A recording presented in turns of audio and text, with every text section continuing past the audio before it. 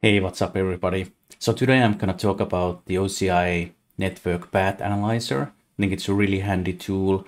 I've used it many times to troubleshoot issues or maybe get some idea where the issue might be. A lot of times, obviously, you think that it's really nice to just go and play around and find the problematic, let's say, security list or routing.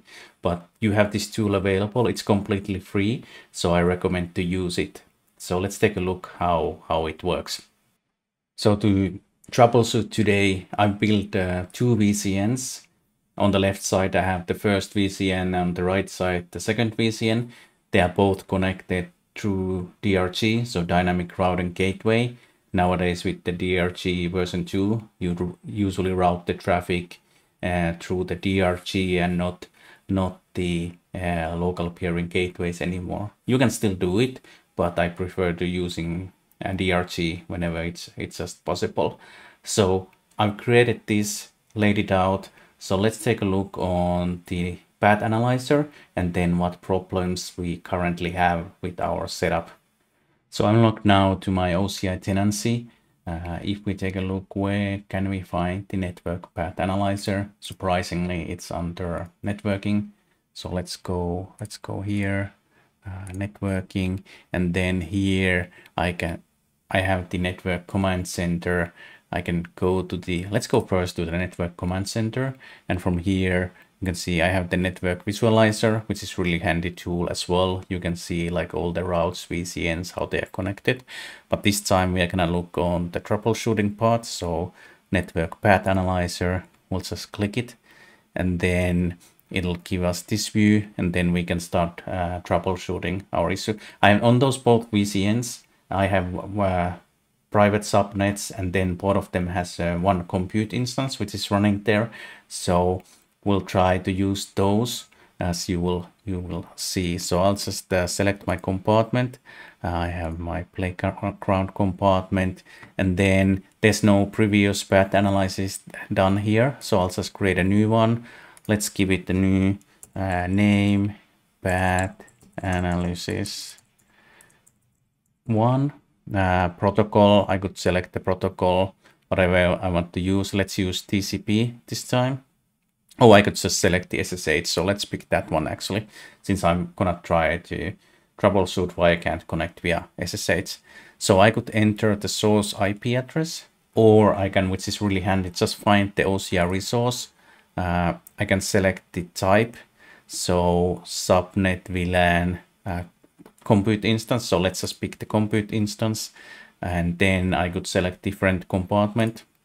So I'm gonna pick the VCN1 private compute instance, and then if I would have multiple VNICs, I could pick that one as well.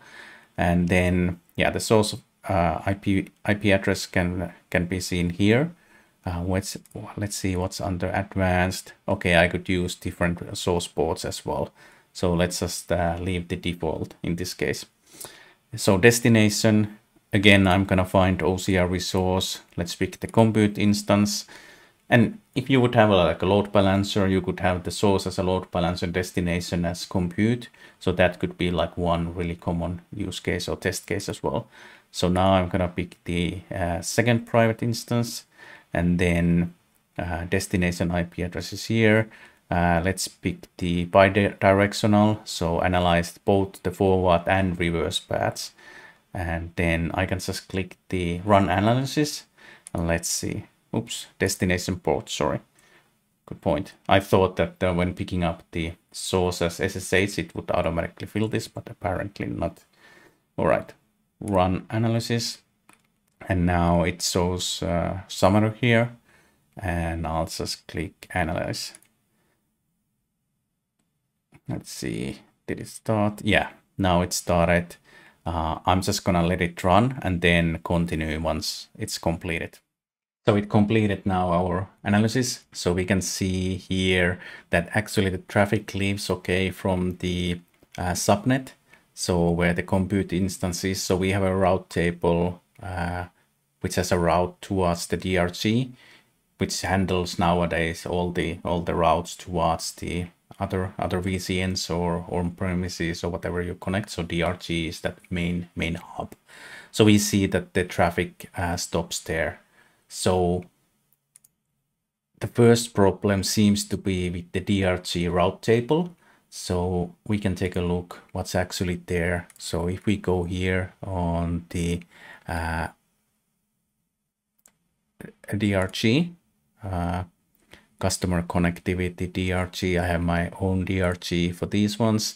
And then I have two attachments. So the VCN1 attachment, which is basically what happens when the traffic comes from the VCN1 to the DRG. Then that attachment has a route table which routes the traffic forward, and same the other way. When traffic comes from VCN2, it should know where it goes. So if we take a look on this Analyzer 1 route table, we can check here all the route rules. So let's see them. Oops, there's no routes. So obviously somebody like me had forgotten to add them there.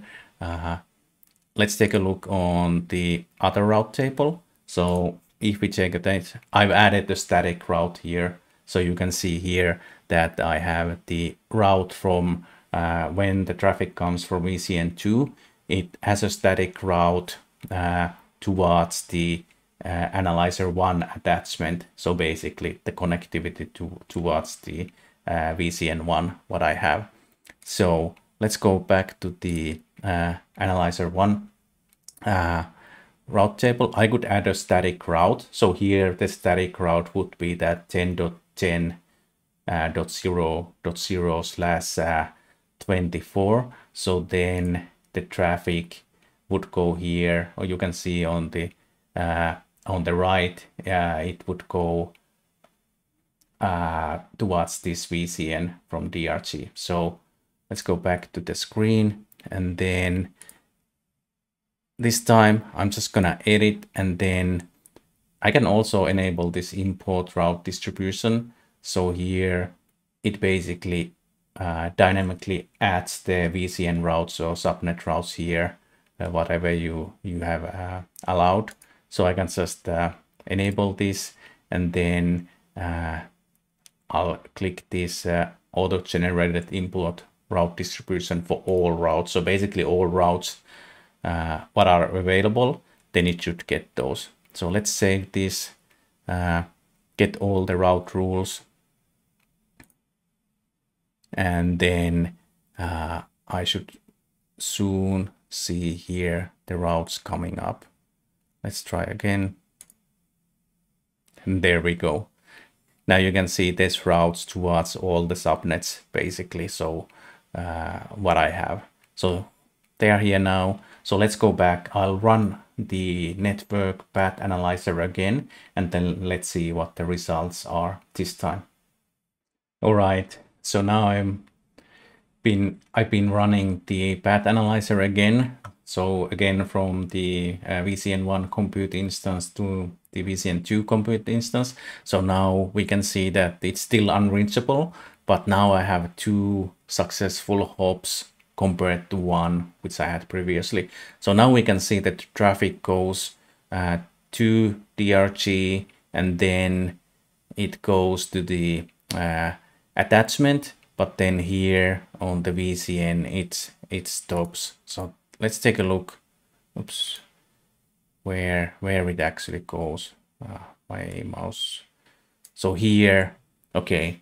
So we can see it goes from attachment 1 to attachment 2, okay, and from attachment 2 it goes to the private subnet, but then routing status is green, but security shows denied. So this is actually pretty cool. So now I can get details, which I forgot to show earlier. So routing forwarded, all good. So egress allowed, but then ingress access control status denied.